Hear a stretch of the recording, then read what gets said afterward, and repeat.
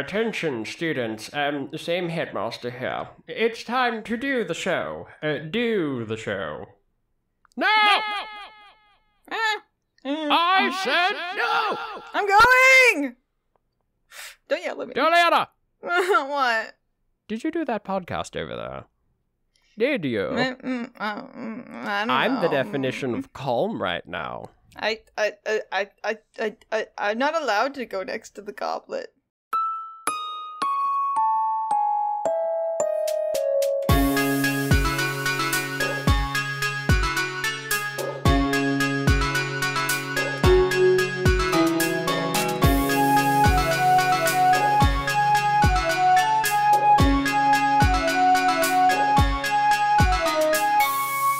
Hello, and welcome to Into the Fold, a show where two best friends share their love of Leigh Bardugo's Grishaverse chapter by chapter. I'm Jeff.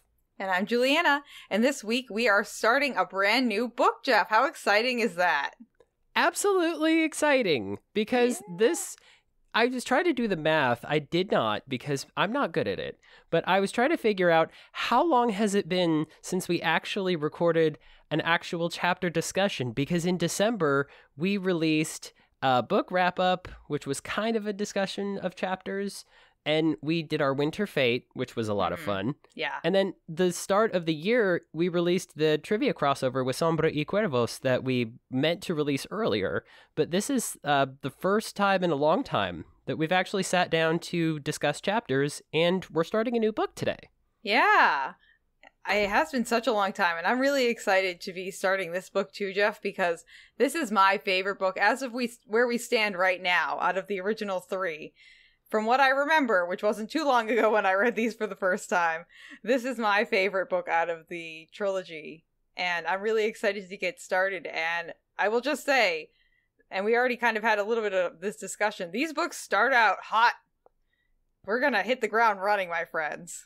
Oh, yeah, and we get to that a little bit in our notes, I think, about how similar it is the way we start off the first book and the way we start off this one. Like, there's going to be this theme of just, okay, you know what? We don't have time to spend the first 5 chapters of the book setting stuff up, and then something happens. Like, something is going to happen right away.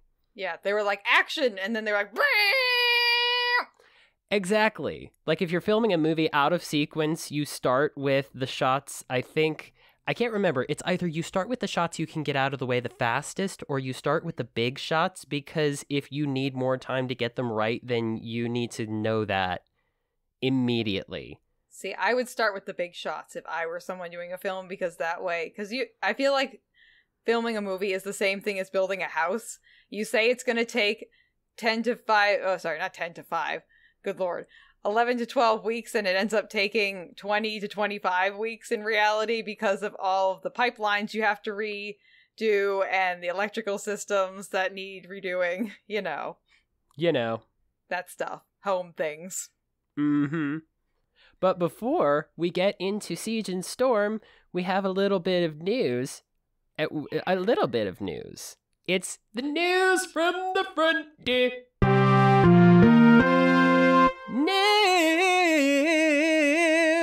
News. I didn't even have to ask for it that time. That was great, Jeff. No, you did. In honor of the fact that we're starting a new book today, I figured I would do it without asking. But oh my god, Juliana. Yes.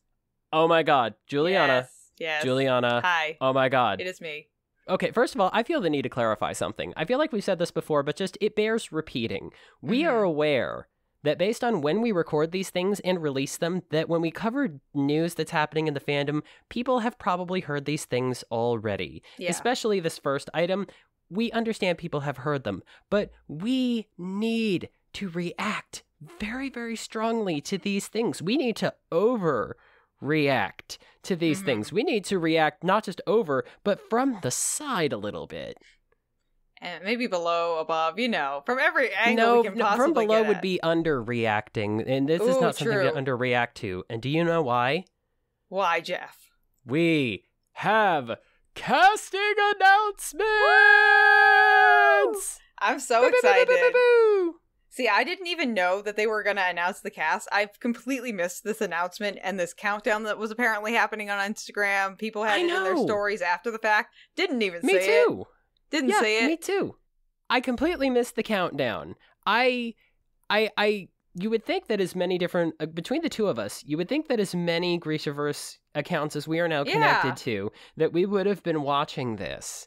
I had no idea that this was going to happen at this point. I did notice that Leigh Bardugo was a little bit more, she came back onto her social media for a little bit, but she was only posting pictures of her dog. So Even so, was something about the re-entry of Leigh Bardugo onto social media, you know that something is going to happen. Yeah, I was a little bit, like, curious as to what was going on. I knew that they were going to start filming this very soon, and you and I, Jeff, knew that they would have to release the cast at some point around this time because they're starting the filming, and things are going to start leaking. You know they will. That's just how the world works. But I didn't know that it was this specific day, but I was very promptly on top of this as soon as I found out. Jeff found out as soon as he woke up from his shift, and we were both ecstatic about this casting announcement because what we got, Jeff, is some fabulous casting. We got the casting of Tolia, is it Tamar? Tamar. Tell you what, I've got. Let's make this fun. I will say the name of the character, and then you say the name of the person. Okay. Because I have a feeling some of these actor names may be a little bit easier for you to pronounce. Yeah. So you go ahead, Jeff. Who do we get? So first up, we have Tolia Yul-Batar, who we will be meeting in today's chapters, and he will be played by Lewis Tan, and Lewis is actually Tan. Is it Tan? Hot. No. I was saying he's hot. Oh, he's hot. Oh, yes. Oh, this is a man who is like constantly en fuego and just smoking at all times. He's definitely an attractive, big, bulky, chunky, in the best possible way, human. And he is the kind of the image I had in my head for Tolia. Oh, they're all perfect. Let's get that right. They are all exactly. They're more than I could have dreamed of. Yeah, honestly, for all these people. Yeah, they all are just pretty much as we've seen them in people's fan art versions of them, and also how I've envisioned them in my own head, which is, especially after some other series, Jeff, that we've read, and you see the TV show, you see the movie, and you're like, ooh, no, that was not what I was envisioning.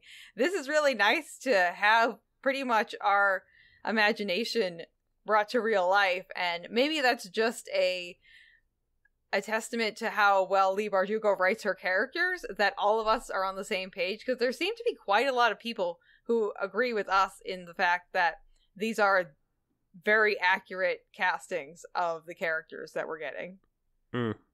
I agree.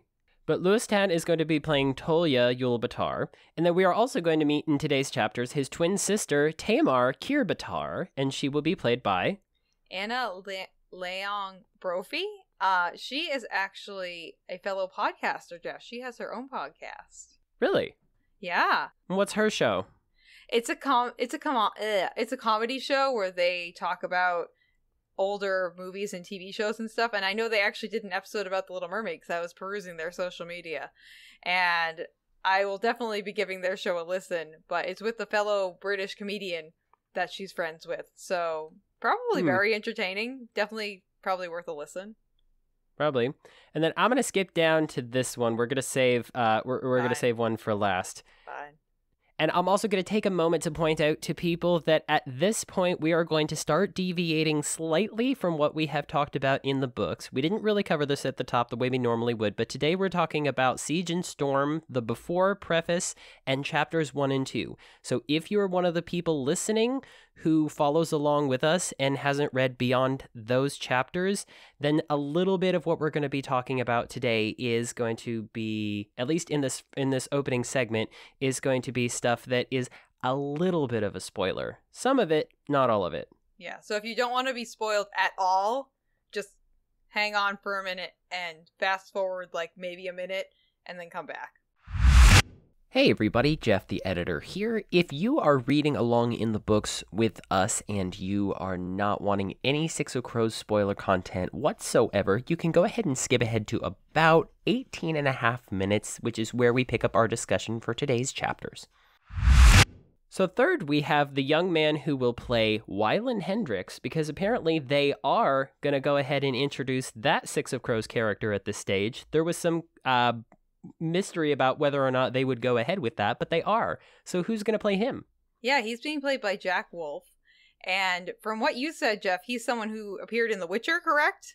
He has, and that we didn't really talk about that previous credits with these others, because for most of them, it seems like their credits have been mainly British film and television, some of which has probably crossed over to American audiences. But Lewis Tan, for example, he's been in a lot of things that people would have seen, because he was in Deadpool 2.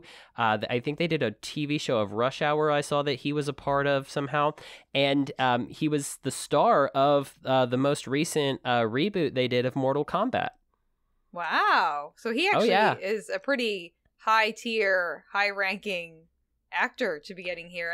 And we have I would say that of the four of them, he has the highest profile resume, I would probably say, because Jack Wolf here, he's playing Wylan Hendricks. First of all, he is cute as a button, which is exactly adorable. what you want for Wylan. He's perfect for that part. And how cool of a name is Jack Wolf? Am I right? With an Even E. if it's a stage name. I don't know if it's a stage name or not, but yeah, Wolf with an E. Oh my god, he probably has to explain that to people. Can you imagine?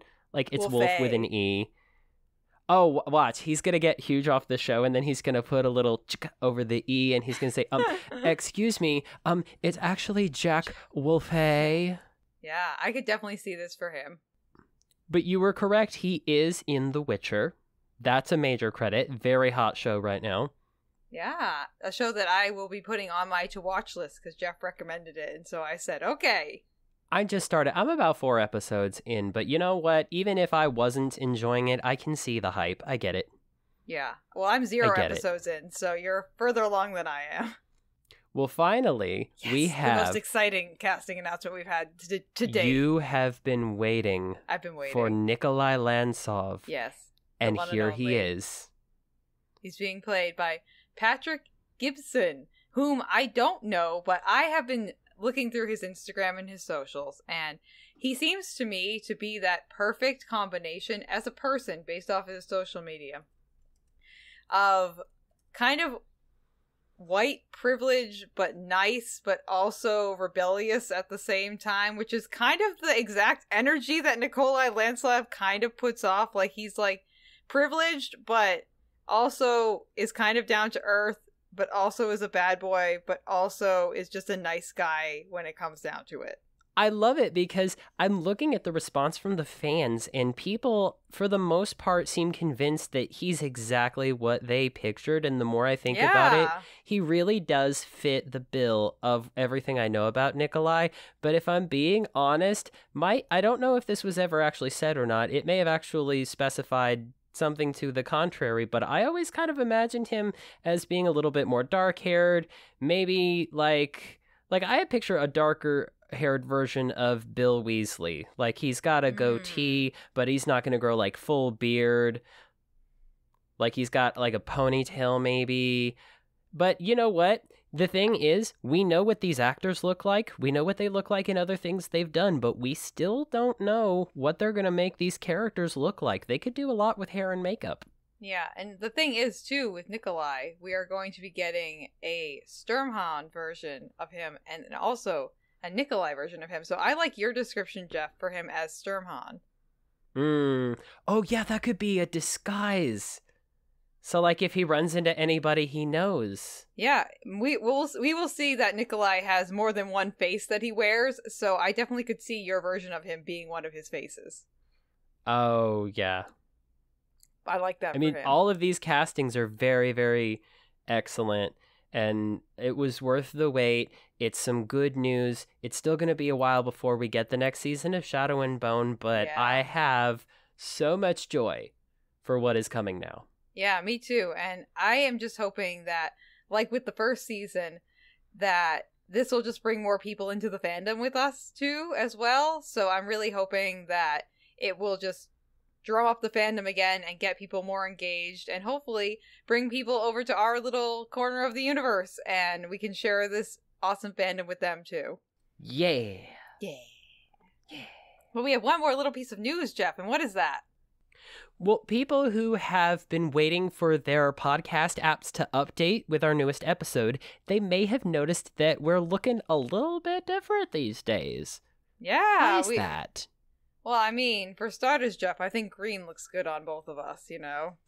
We have a new logo! Yes! I don't know if we initially announced this in the first episode or not, but for each book that we do, we are going to be updating the logo to reflect what the book is about.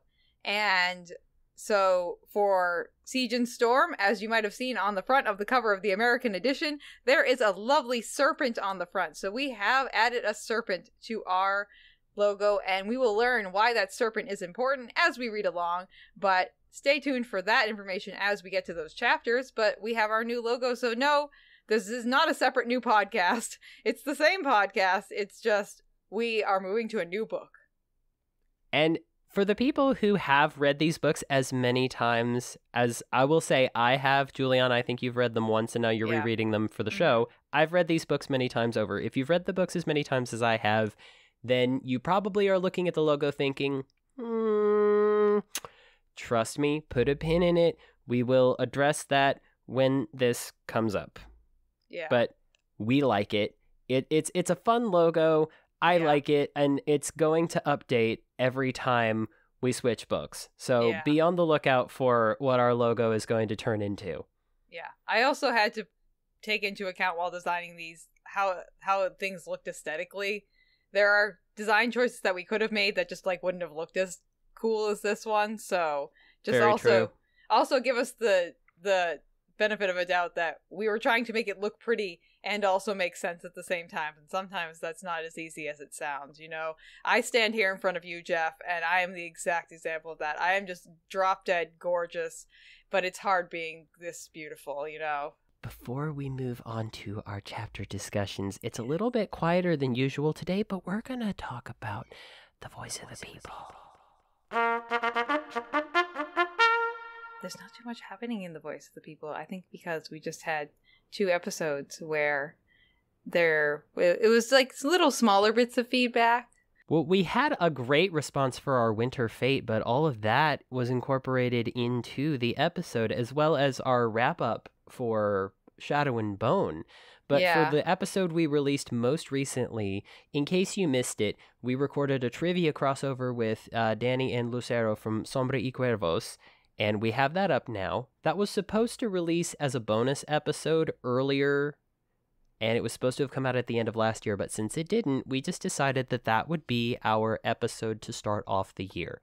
So to everybody who participated in the trivia along with us, thank you for that. Hope you had fun with it, and we hope you enjoyed our crossover. Yeah, we had a really fun time recording with Danny and Lucero, and we'll be doing a trivia event for each book that we read, and so look forward to that, everyone. And again, from me as well, too. Thank you for everyone who participated on our social media, who interacted with us and answered the trivia as well. That was fun to play along with you all. Super fun.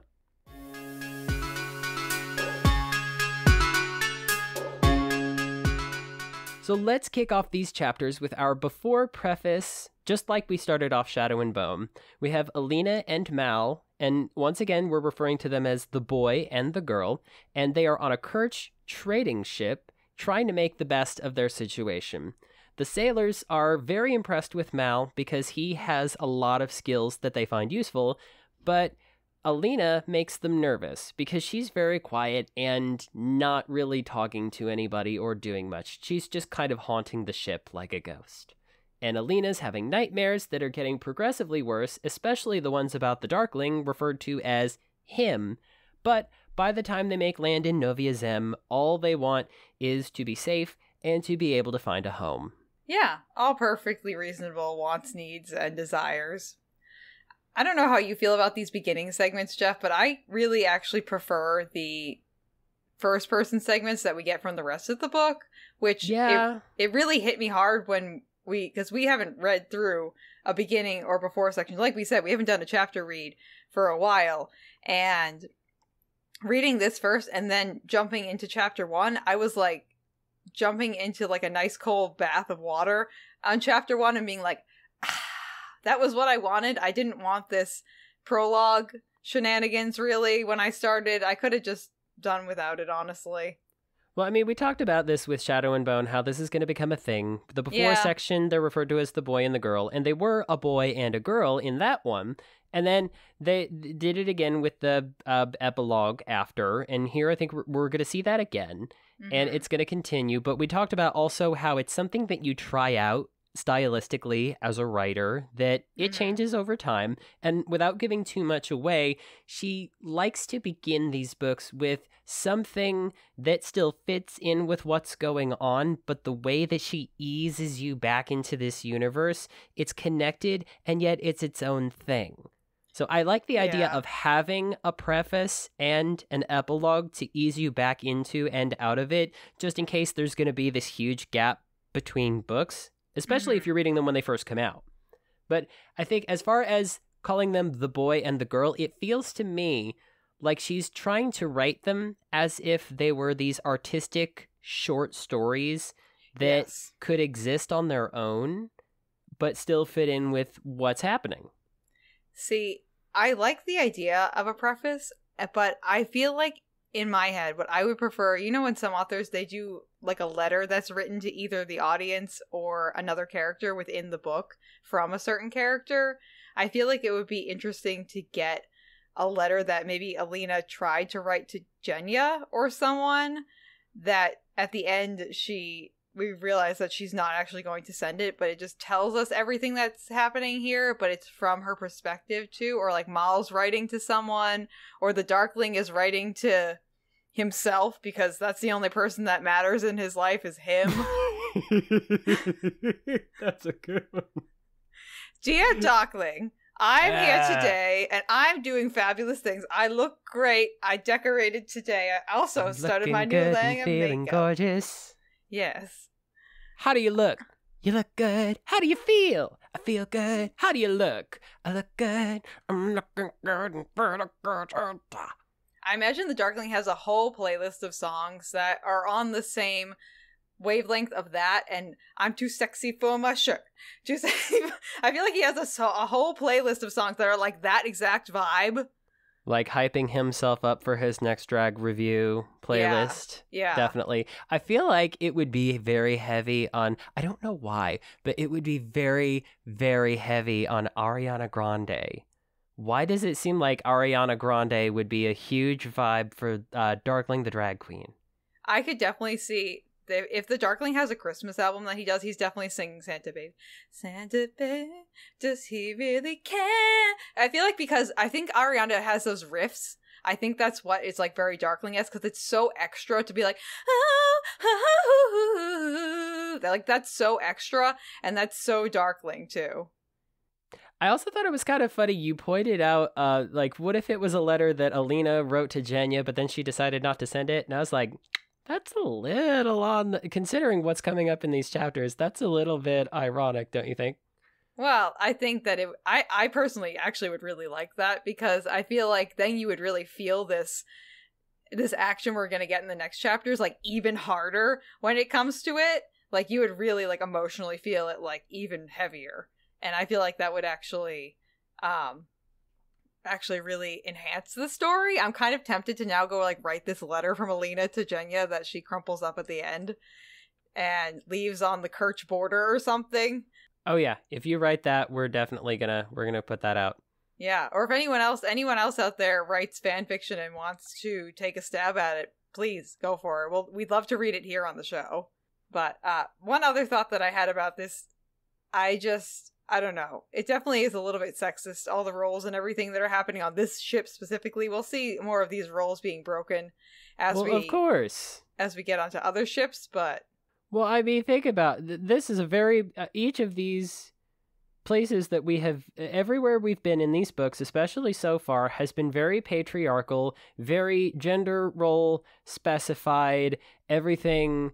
At least in a lot of these, the more the I guess you could say the average people, but we've seen average people, we've seen a military, we've seen people on a ship, we have seen a literal patriarchy, we have seen a monarchy, we've seen all these environments that are run by men. They're controlled by men. And these men don't want women coming in and trying to change anything because they have to believe that the world works the way they think it does so that nothing ever has to change and they don't have to give up 1 ounce of power.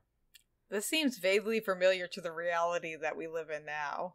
I feel like it's a reality we have always that has never not been here. Yeah. Which is sucks. Why we need books like this where kick-ass girls are kicking ass and the stories are being told by kick-ass female authors. Yes. And female identifying people tear the patriarchy down. I mean, if I could do anything before I die, I would really love to do that. That would be great. Someone just like... It's a worthy goal. Okay. Any closing thoughts on the before section, Jeff? Yes, my closing thought on the before section is that the before section is closed and we should talk about chapter 1. The first chapter. The first proper chapter. Yes. So. What happens in it? So in this chapter, Mal and Alina are in Crofton in Novi Zem, and they are living their best lives, quote unquote, aka working any job they can find and literally staying at the hole hostel, also known as the average experience of every modern 20-something.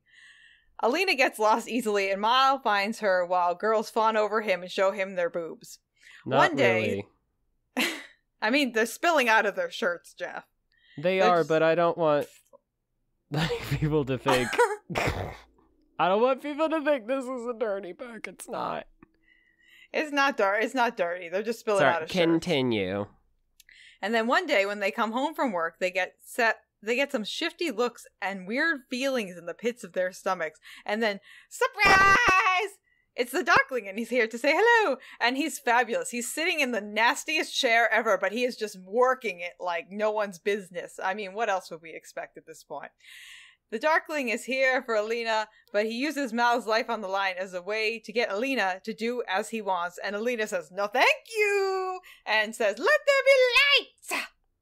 The Darkling is here with a new toy. This new toy is a bunch of mean shadow monsters that bite Alina in the shoulder, and then she is out. Like a light. Like a light. Because she's the sun summer. Because she tries to light things up and then it's like, boom. Yeah, no. Yeah, funny. I mean, I know that we've talked about, you mentioned before about how it's better when these circumstances are just directly from the point of view of the characters. And I agree. Because we've talked about here before how it's how much you get attached to the characters and how much they become important to you, so you want to see things from their experience.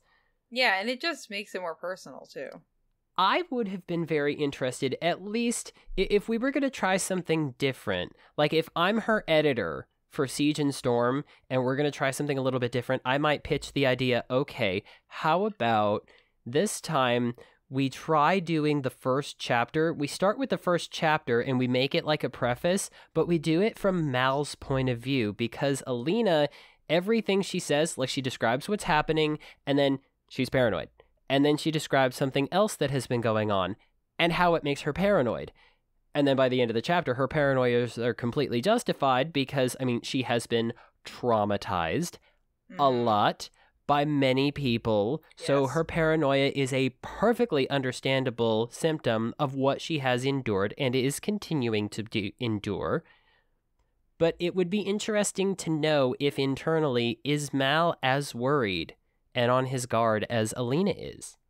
Yeah, I actually would like to have that chapter, and I definitely feel like that would have been a much better introduction, or even just a substitute for this chapter, because first off, that's a view that we haven't even gotten to see at all up until this point in these books, aside from that weird letter that's at the end of the book, of book 1 of the American edition.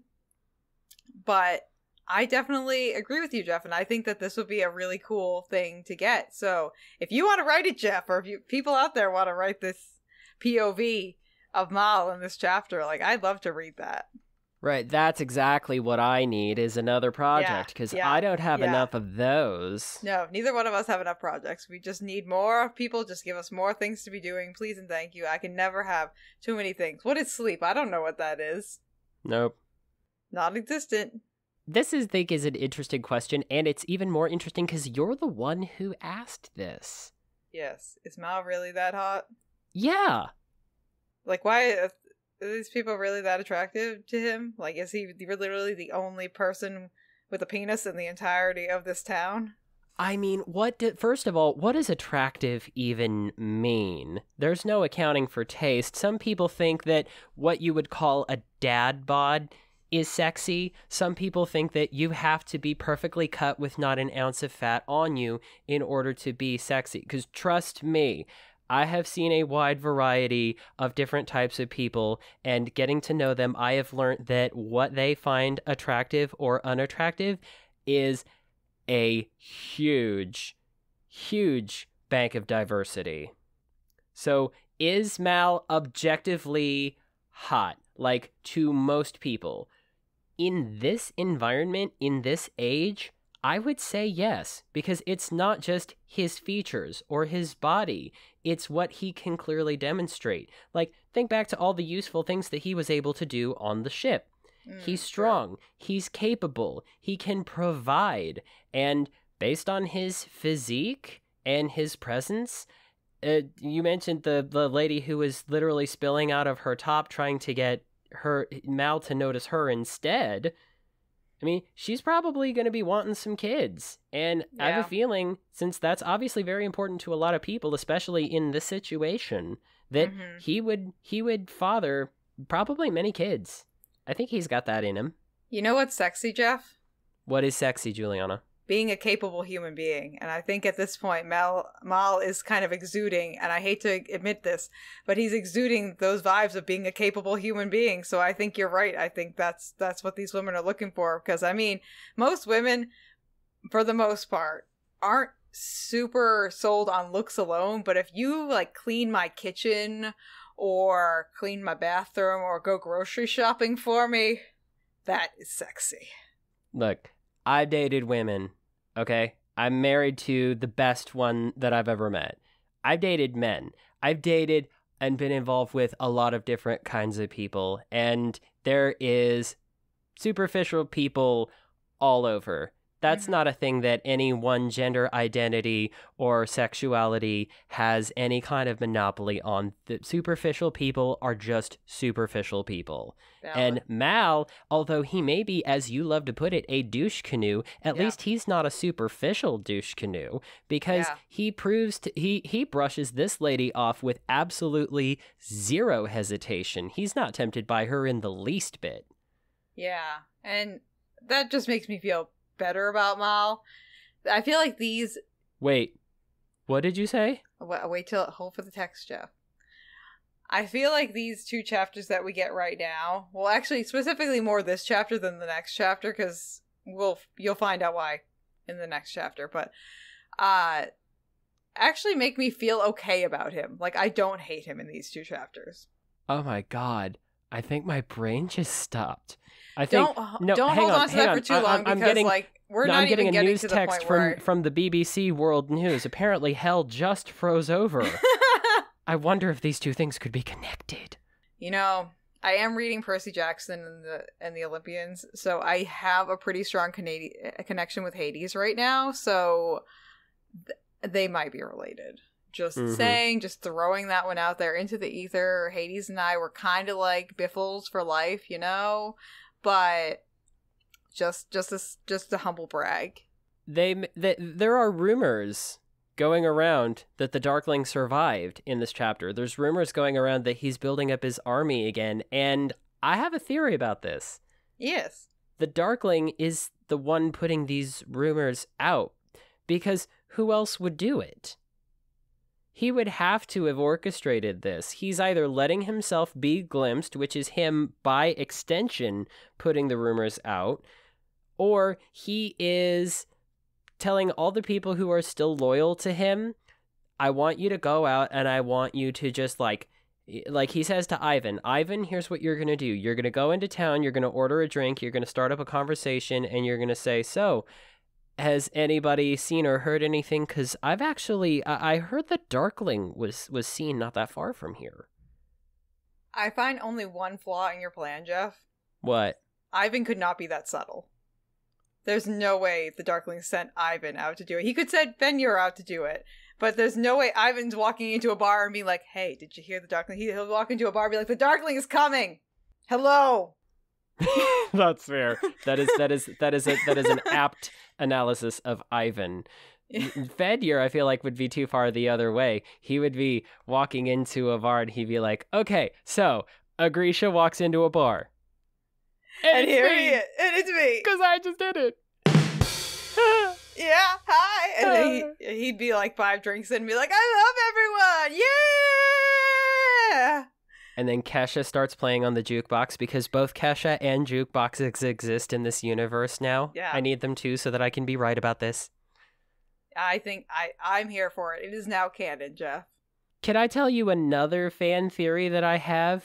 And I wonder if you can find you found a brilliant flaw in my last theory. Here's my next one. Mm-hmm. The reason Jurda is legal, apart from the fact that this whole world is constantly at war and it has practical applications for the military, is that there are no obvious withdrawal symptoms if you stop using it. It's like caffeine. Like, you might feel it a little bit. You might get some headaches, or your body may react to it if it's used to having that in your system a lot, but it's not going to be like, it's not as addictive as certain things, and it's not going to mess you up as much if you go through withdrawals of it, and that's why it's legal. I can agree with that. I can definitely agree with that. I would also like to say that Jurda seems to be like water, and especially Novi Zem, everyone just has it on them. They just chew it and have it at all points at time, and everyone's mouths must be orange. Yeah. Literally everyone must just have an orange mouth, because the amount that these people chew is ridiculous. So, I agree with you that it's legal because there probably are no overt deadly or really terrible withdrawal symptoms, but I would love to see what would happen if someone did not supply this whole community with Jurda for like a week, because they all seem so addicted to it, and I'm sure their energy levels are just so that they're so used to chewing it all the time. Would the whole town just like sleep for a week because they wouldn't be able to function on their own? What do you think? It's an interesting question. Now, that, I think, could be an interesting fan fiction. The Town Without Jurda. Like, that's a title. Somebody can have that for free, because like I said, I have too many projects to get involved in writing another fan fiction unless it was for a very special circumstance. Yeah. But that would be interesting. I would love to read that. So calling it chewable super coffee, not as catchy as calling it Jurda. No. They do have coffee. They have coffee, right? In this universe, have we seen people with coffee? I think we saw them with coffee. I have a feeling coffee shows up in like Six of Crows for some reason. It might. Listeners, stay tuned to see if coffee is mentioned in these books. I know you're all just on the edge of your seats being like, are they going to mention coffee in these books? I must know. Is it a dark roast or a light roast? A decaf or a regular? Do they take it with cream or do they take it black? All the questions that everyone is just being like waiting to hear the answers to. But Jeff, I think the next thing we need to address is the Darkling, because he's here. And he is making it very apparent that he is here. And he is working that chair that he is sitting on like his life depends on it. He has to flex so hard. And that is just it's how extra he is and how petty he is. Because he can't just snatch them off the street, take them to a ship or anything. No, he has to be waiting for them in the place they think they're going to be safe, because it's where they're sleeping, even if it is a hole.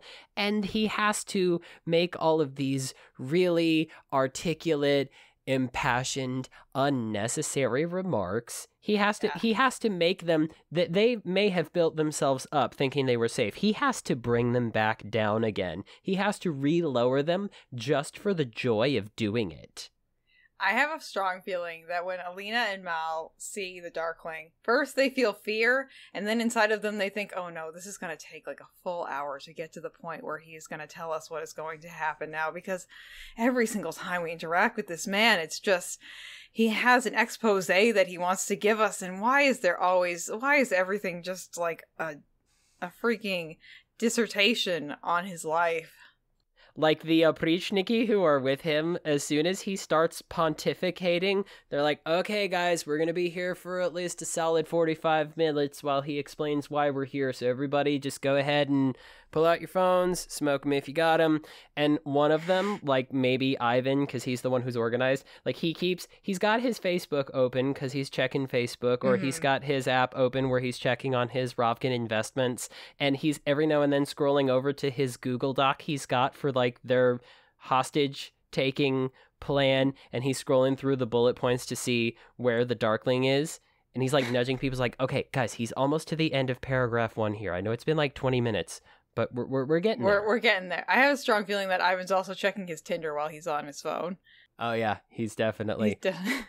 He's rolling his eyes at all the unsolicited you-know-what pics that he's getting. Because some people, they just don't on that app. Not that I would know. Not that I would have any reason to know. Not that I've ever been anywhere near anybody who has used those apps. But some of them, I've used those apps. Just...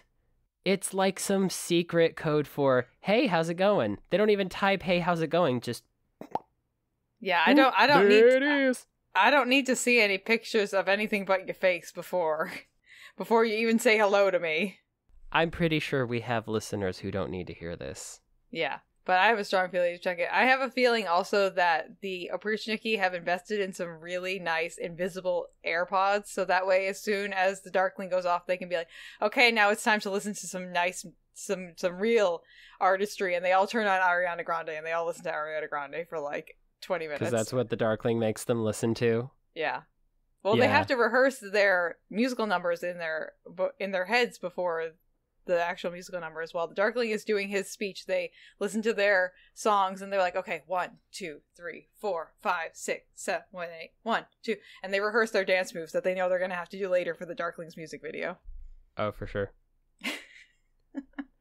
It makes me a little bit sad, but also it just kind of proves how strong of a villain the Darkling is, that he's done this before. He has made this threat to end Mal's life before. And Alina, at this point, probably knows the Darkling as well as anybody, even in the short amount of time they had together compared to how long he spent with other people. She knows him. She knows that if he really follows through on killing Mal, then she's not even going to have the will or the strength to do anything to him or for him. That's going to be the end of it. But all he has to do is threaten Mal's life, and she will do whatever he says. Yeah. Yeah. The Darkling knows how to play the piano that is Alina's willpower and brain.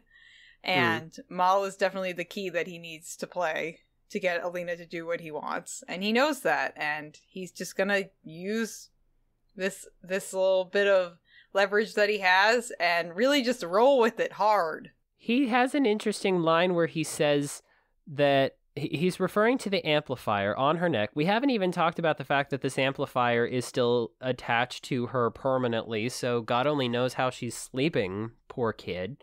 But he makes the point that the amplifier she's wearing is his, after all. And we talked a little bit about Grisha theory of how amplifiers actually work. Not that we get many answers, but he killed the stag. David fashioned the amplifier around her body so that it would amplify her power. So I have to wonder, what percentage of this company does each of them actually own, this amplifier? Like, is it 60% hers because it's on her body and she's the one using it, but 40% his because he did the action that led to the destruction of the stag? That's a very good question, Jeff. Because, like, obviously, I can't recall now. Can he force her to use her power with the amplifier? I think he has some control over that, from what I'm remembering. And we're going to get more into that as we go forward in the books. We'll see more of that dynamic. Fair enough. But I think the answer is yes to an extent. I'm also hoping we get an answer. Speaking of Grisha theory, I'm hoping we get an answer on exactly how Alina's attack on the Darkling led to the creation of these Nichivoya. Because we're going to find out a little bit more about what they can do and how they affect the Darkling when they are called into service. Mm-hmm. But I'm curious, like, her using her power to attack the Darkling, how did it create? Like, a combination of her ability and his ability, trying not to use the word magic here. But there's no magic in this universe. Yeah, they don't call it magic. We know that. But this combination of these two things leading to the creation of what appears to be solid matter, which, according to Alina, they're not supposed to be able to do.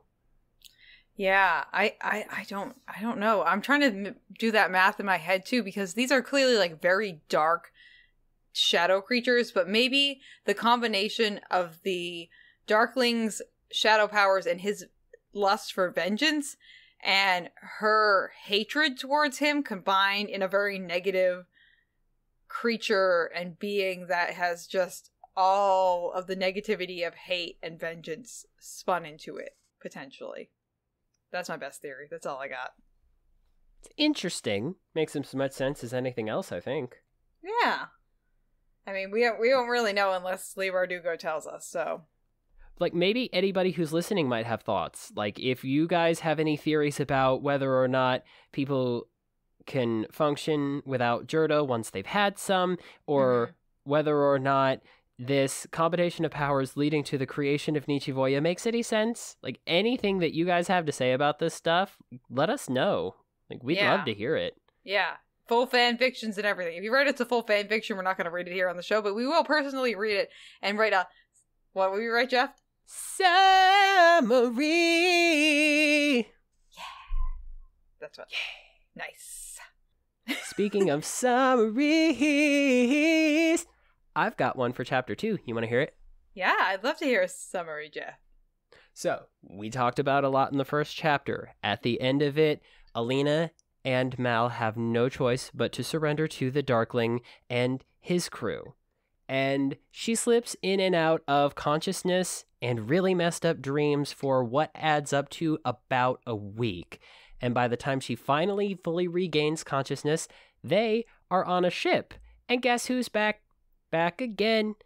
Jenya's back. She's a friend. Not really, but we'll get to it. Jenya's there, and she's trying to take care of Alina, and she's wearing etherealkai colors instead of wearing white. That's important.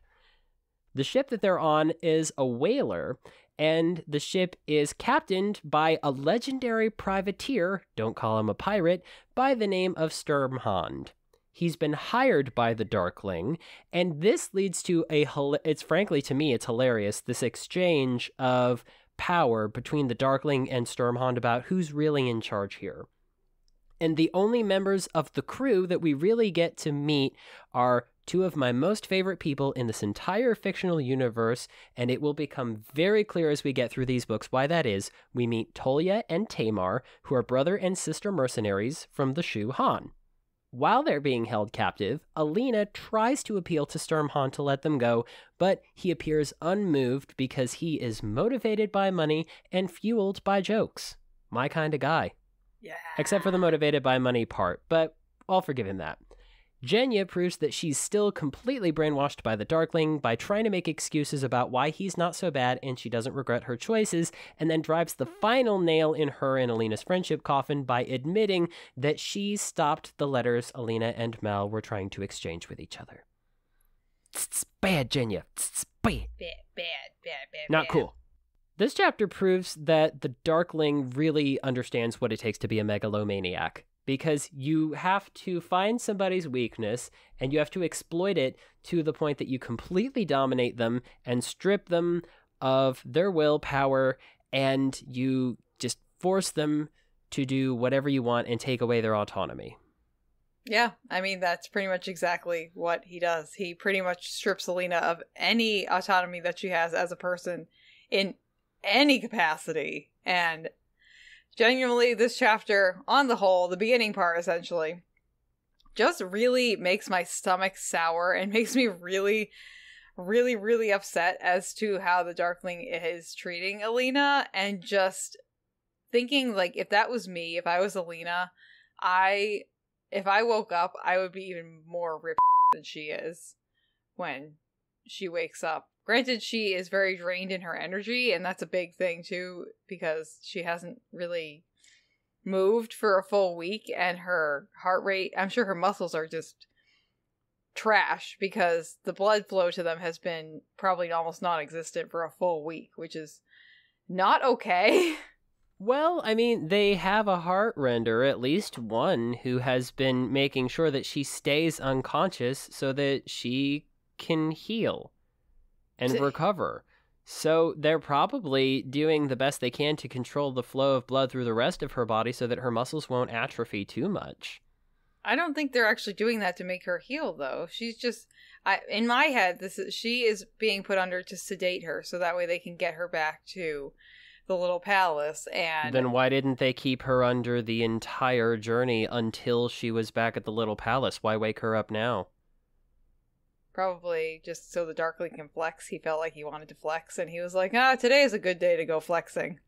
So since he feels like he's in charge of this operation, probably not trying to sedate her just to keep her from making trouble until they get back, or he would have done that.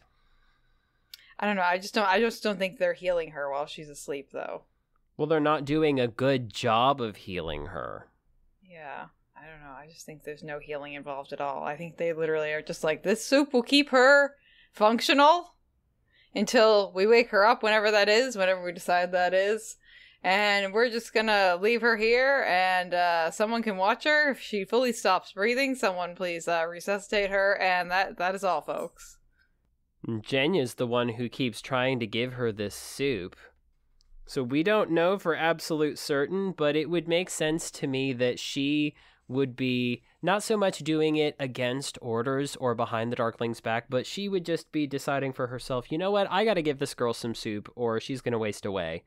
Because Jenya is the ultimate both sides of the issue character for me. Like, she's the kind of character who really keeps me able to see both sides of an issue. Because on the one hand, was it terrible what she did to Alina to break their friendship? Yes. Is she completely brainwashed by a megalomaniac? In a big way. Yeah. Is she making regrettable decisions? Of course she is. But on the other hand, she has been horribly abused.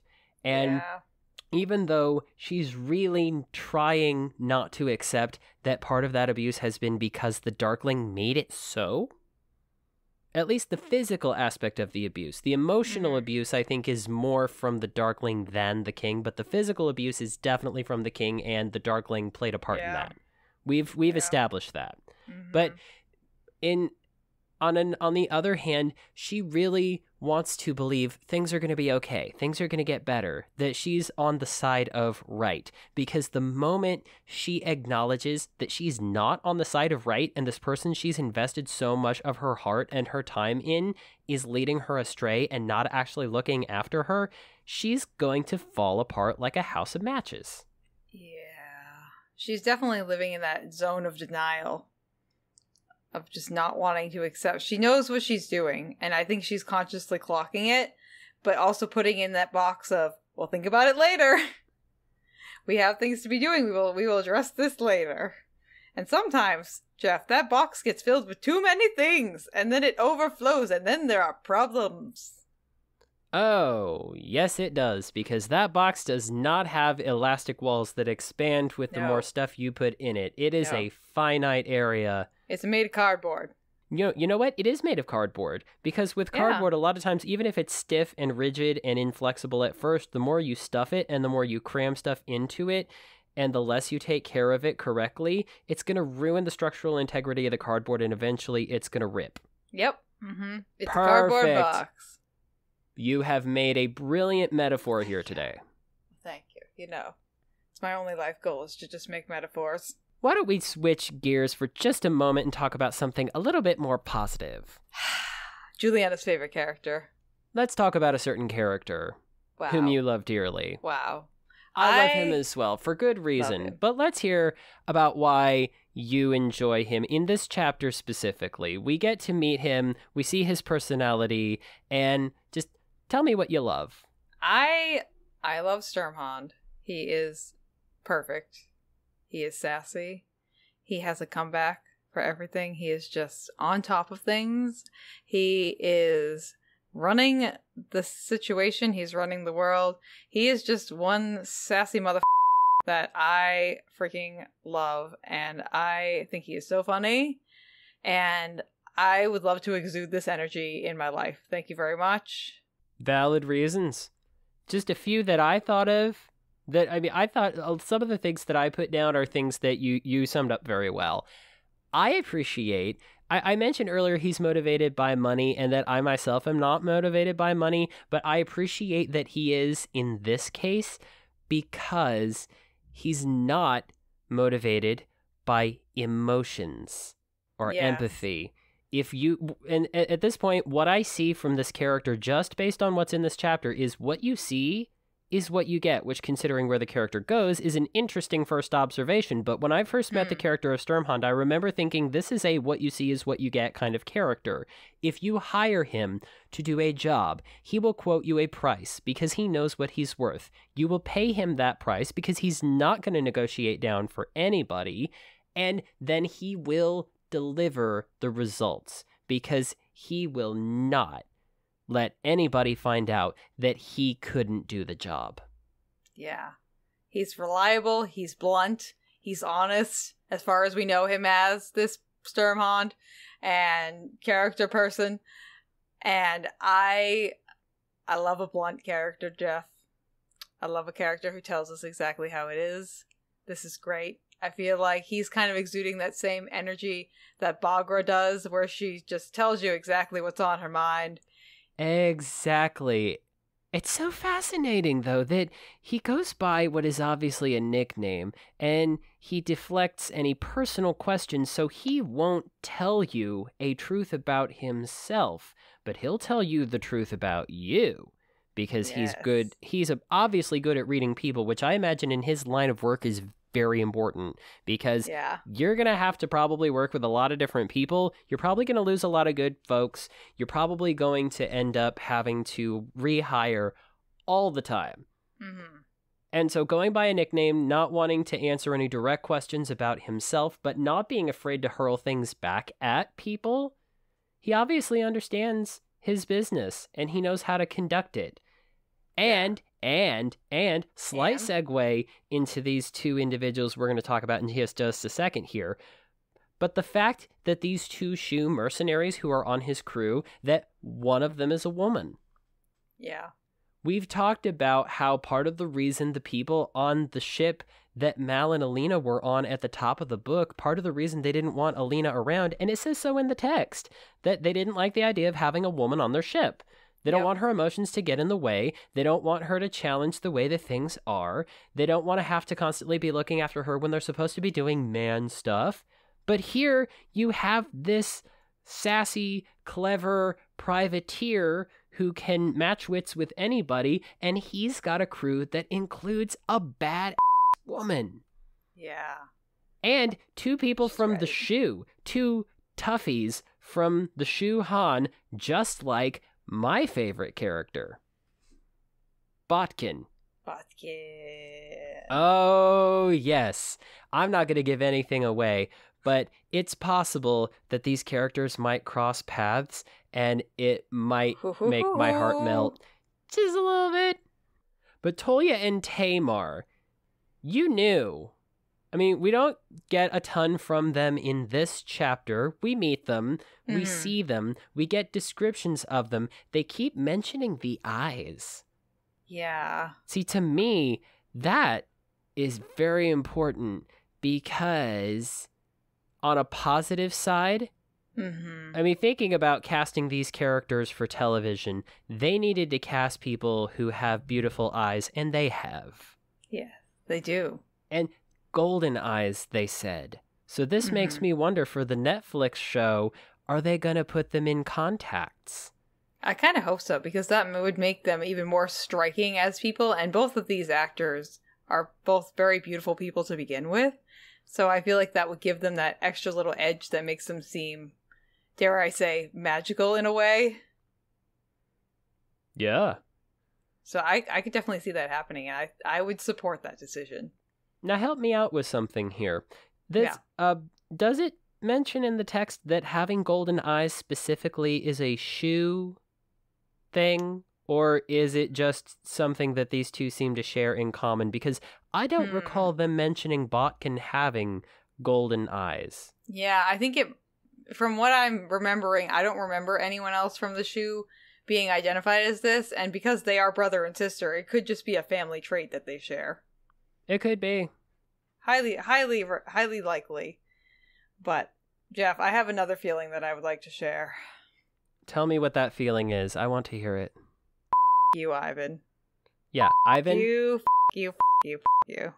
Seriously. Hang on. Who is it? Oh, hang on. Oh, sorry. There was a message at the door. It says, "Dear Ivan, you. Sincerely, us." He's just a terrible human being. I understand that he is under the tutelage of the Darkling, but he's just a terrible human being. He's just a terrible human being. Do you think he'll remain one? Because he's very strict, disciplined, inflexible, not wanting to be in any way kind, follows the Darkling's every word. He's an enforcer. Oh, yeah, 100%. He is the enforcer for the Darkling, and he is not nice. No. And I wonder if that's just where they're going to keep going with him until he probably ends up dying. Possibly. You know what, Jeff? I genuinely can't remember what happens to Ivan. And from where I stand right now as someone who, one, has read these books but can't remember what happens to Ivan, and two, for the sake of our listeners, has only read up to this point, I can't see Ivan changing his ways anytime soon going forward. So I'm going to say that I think the latter of what you said, that he's just going to stick with the Darkling until he dies from some kind of incident that happens. Because he seems to be on the Darkling train all the way to the last stop. I have to say I agree. I also agree that I don't remember either exactly what his fate is, like where he ends up specifically. And when I said him dying, that's just based on me reading a lot of books like this, where they establish characters that whether you love or hate them, by the time the final showdown actually goes down, that rhymed, that most of these folks are going to end up dead, especially the ones who have the strictest, most clearly defined personalities and goals. They either achieve their goal changes, or by the end of it, they just end up dying. I mean, I hate to say it, but I don't think Ivan dying is going to be a loss to anyone. If he died, I don't think so either. It's not going to, especially if he died soon. Yeah. Before anybody has a chance to see the good in him and want to save it. Knock knock, chapter 3, this is Juliana. May I please request that we kill Ivan in chapter 3? Okay, thank you. Thank you, chapter 3. No, I think killing him in chapter 3 would be immature. And that comes from my knowledge of watching Game of Thrones. You don't just introduce somebody that people don't particularly care for and then kill them. You introduce somebody that people don't care for, you keep them alive so that the desire to have that character destroyed is even stronger, and in the meantime, you kill off a bunch of characters that people actually like, and then by the end, that character ends up dead, but not too soon, because the payoff is so much bigger if they put it off. I'm not going to start naming Game of Thrones characters that suffer a fate like that, but they exist. They're out there. Good point. But you know, I won't be sad if he dies anytime soon. I will not be grieving any losses, my friends. So this last point that you have here, about Sturmhond not doing more sooner. What exactly do you mean? Yeah, so as we see in this chapter, Sturmhond and Toya and Tamar wake Alina up like midway through potentially the week that she is knocked out because she has this memory of them. And it's like he's trying to talk to her about something, maybe wake her up, but then has to put her back down because the Darkling or Ivan or someone is coming and they don't want to get caught.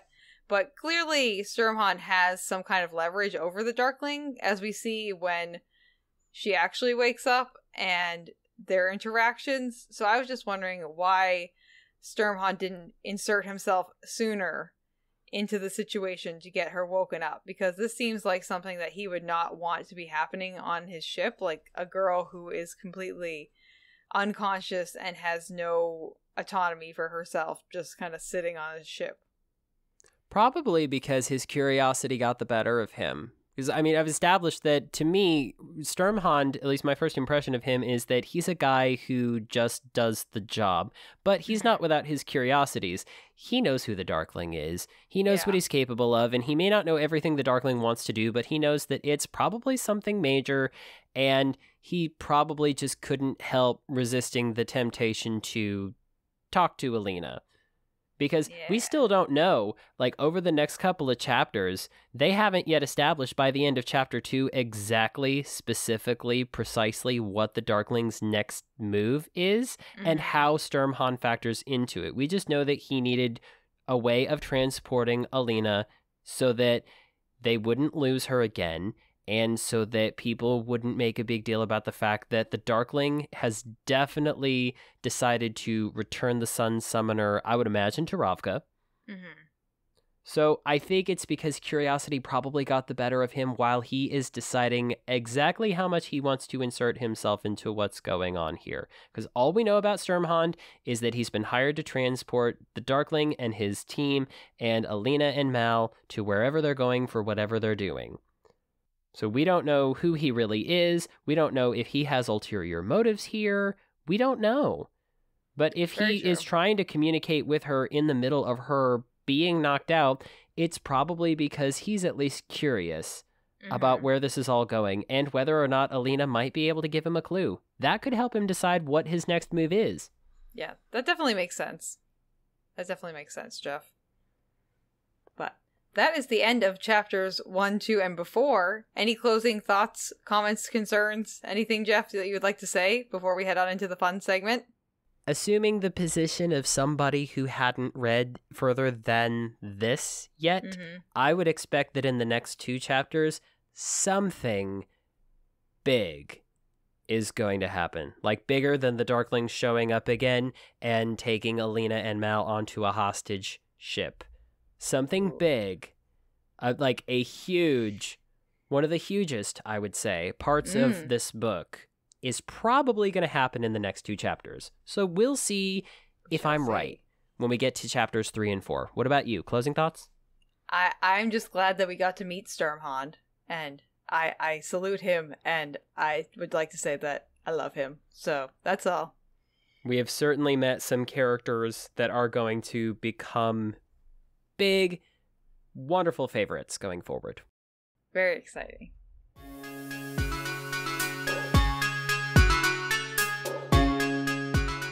Hey, Juliana, guess what time it is?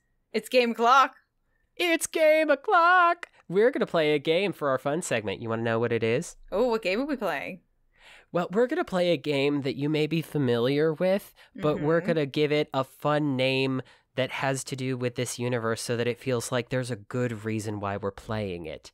This game is called Two Bagras and an Apparat. So how are we going to play this game? Well, you've played Two Truths and a Lie before, haven't you? I have. So we're going to do that. I'm going to give you 3 things about me, 2 of which are Bagras, they are bold truths, and one of which is an apparat, because it's a stinky lie. And you are going to tell me which one you think it is. Okay. Okay. So, here are 3 things about me.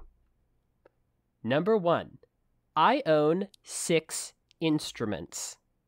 Number 2, I was in a band in college. Number 3, I am a Seattle Seahawks fan. You may ask me one question about each thing, and let me know if you need me to repeat them. List the 6 instruments that you own. List the 6 instruments that I own? Yes. And if they have a name, I would like their name too. So like Bob the guitar or like whatever. Okay. 1 is an acoustic guitar named Laverne. Mm-hmm. 2 of them are electric guitars. 1 is a red one called Scarlet. My wife named that one. The other is a green one named Russell. Mm-hmm. I have a synthesizer. I have a ukulele. Mm-hmm. And I have a violin. Okay. What was the name of your band? The name of my band was Amendment. Okay. What was your last statement? I am a Seattle Seahawks fan. How did you become a Seattle Seahawks fan? When I decided to start watching football, I decided to pick a team and follow them, because if I tried to follow all the teams at once, it was going to give me a migraine. Yeah. So I picked them because I'd heard a lot at that point about how they were doing well, how their quarterback is a good person, and how they had some of the best players. And I'm very fond of that part of the country, Seattle, Washington. Even though I've never actually visited it, I would very much like to. So I figured of all the teams I could pick to follow, they just seemed like a solid choice. And I like their mascot. I like their colors. They do have nice colors. So this is what I'm going to say, Jeff. I am like 99% sure that last statement about the Seahawks is correct, because I feel like we've had that conversation before. I didn't like how much you paused when you had to remember the name of your band. That kind of is making me question things. I have a strong feeling you actually might have more than 6 instruments. So I'm going to say that the 6 instruments is the apparat here.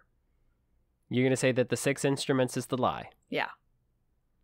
Well, I'm afraid you're wrong. Oh, was it the band? It was the band. And now, see, I knew the Seahawks thing was real. See, here's the thing. The apparat is a person who doesn't necessarily tell you a lie, but sometimes he tells a lie by omitting certain truths. Now, I did a little bit of both of those things. You see, I was in a band, and the band was called Amendment, but what I said was, I was in a band in college. I was in that band in high school. You may now get angry with me for a technicality if you like. Hey, I at least knew one of those was correct. I'm proud of myself for being a good friend, Jeff, and remembering these random things that you tell me. So I remember the story about the Seahawks, so I remembered that one. And I knew that Laverne was your guitar. So I'm proud of myself on that one, you know. But, okay. You told me to prep these ahead of time, Jeff, and I did not. But I have a few in my head that I think I can probably roll with. So let's see where we're going to go with this. So I own less than 15 physical DVDs. Okay. My second statement. My mother's middle name is Julia. Okay. And my third statement is that the only place out of the United States I've ever been is Canada. Okay. So now I can ask questions? Yeah, you get one for each one. You said you have less than 15 DVDs. How many are there? Well, I have all the Harry Potter ones, but I don't know how many there are. I don't have very many. That's a collection. So that one's like 4 DVDs. And then I have the 2 Fantastic Beasts. And then I have The Little Mermaid. So probably like 11. Okay. I would say. You said your mother's middle name is Julie. Julia. Does the fact that her middle name is Julia and your name is Juliana have anything to do with each other? They do. That's my grandmother's name, which is her mother. What was my name is her name is Julia Ann, and so my name is actually a combination of my Nana's name, which is obviously Juliana. And then repeat you said the only place outside the U.S. you've ever been is Canada? Correct. Why did you go to Canada? Once for Niagara Falls and once to go up through it to get to my cousins in Michigan. Okay. Hmm. This is tricky. But I'm going to guess Canada is the apparat. You think I've been somewhere else besides Canada that's not the United States? I don't think you've been outside the United States. Oh, okay. So you don't think I've been anywhere? Okay. Not outside the United States, no. So I'll tell you what, Jeff. What? You're wrong. I am? The apparatus, the DVDs. I definitely own more than 15 DVDs. Like, I don't own, okay. I definitely don't own as many as you, but I own at least, 20 or 30 DVDs, but not less than 15. Plus, I have the edition of Harry Potter. I lied. I have the edition of Harry Potter where each one, it's in the little compact container, but each one has its own DVD plus its own bonus DVD. So that has 16 DVDs in it, just straight out the gate. So wow. I definitely have more than 15. Okay, you got me. My mom's middle name is Julia. Name, I was very, very sure that the name thing, that sounded like something we've talked about. Yeah, well, I think we've talked about the fact that my grandmother, her name is Julia Ann, and my name is Juliana, and they just combined her two names to make mine. But I've only ever been to Canada. Outside of the United States. The one time to go to my aunt's place in Michigan, we went up and over, visited a few Tim Hortons, came back and stopped at Niagara Falls on the way back, and then when my ex-boyfriend Steve and I went to New York, and then we went to Niagara Falls for a few days on the Canadian side.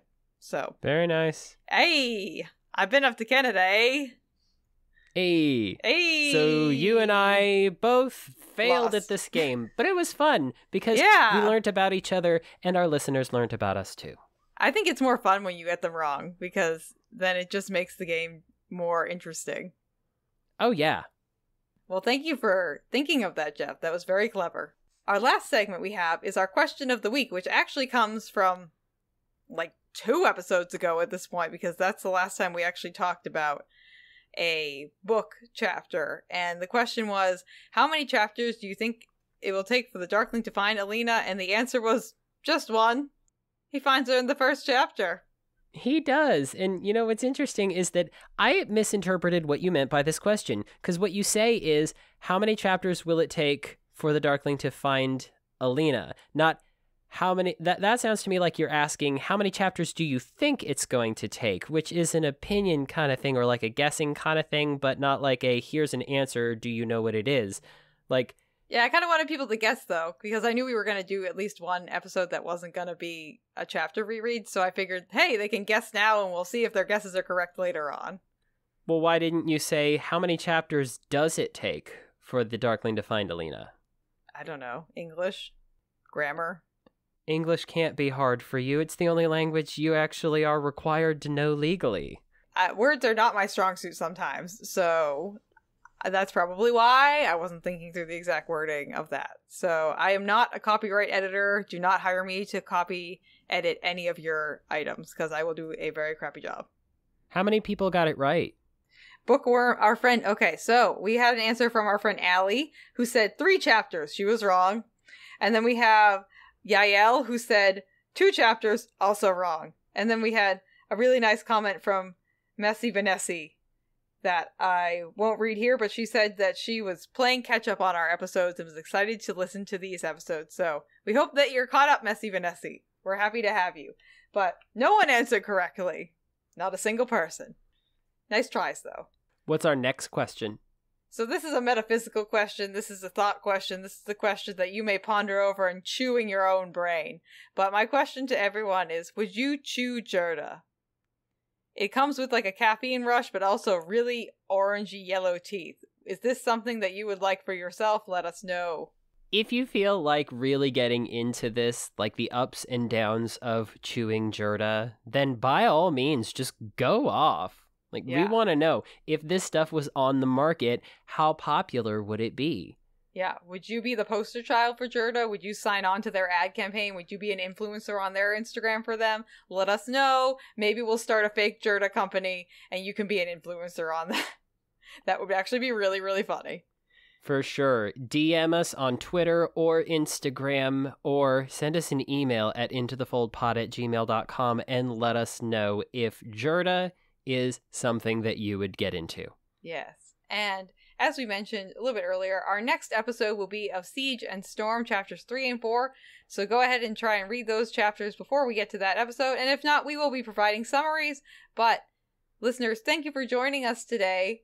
And if you would like to listen to any more episodes of this podcast, or just hit replay on us, you can listen to us anywhere where pods are cast. And you can also check us out over on YouTube. And we mentioned our socials. If you want to get in on the conversation, check out the posts that we have been sharing. Anything else that we have to talk about with you guys will be over on our Twitter and our Instagram at Into the Fold Pod. And you can also send us an email with your dissertation on Jurda, or your letter from Alina to Jenya that she crumples up and leaves on the Fjerdan border at intothefoldpod@gmail.com. And if you want to do something nice to brighten our day and make us smile, you could leave us a rating and review on Apple Podcasts so that we can read it here on the show and let everybody know what a wonderful person you are. There is also a rating system now over on Spotify. It is, as I understand it, star-based only, no comments. But if we happen to see a high average star rating on Spotify, that would also make us smile. Thank you, listeners, for listening, and until next time, we will see you in the fold!